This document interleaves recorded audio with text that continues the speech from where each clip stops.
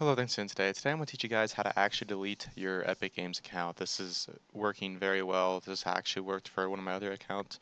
So you guys can be guaranteed this will work for you. So what you need to do is you need to go to Help after the Fortnite screen and sign in. I'm sure you guys know how to sign in and get to the Fortnite screen by now. Go to Contact Us. And once you are here, you're going to want to fill out your information to what you see fit. So fill out all this, put your email address in there, and then describe your problem. That's important, like describe what it is. You can go down to here and go to delete Epic Games account. That's what you're wanting to get figured out. So make sure you select this. And I just put don't use this account anymore and then describe the problem here. Once you do that, you're going to get an email, like an automatic email from, if you check your email uh, inbox, you're going to get an automatic email from Epic Games. Basically, after you get that email, you're going to suspect something else to be happening. You just wait. For me, it happened the next day.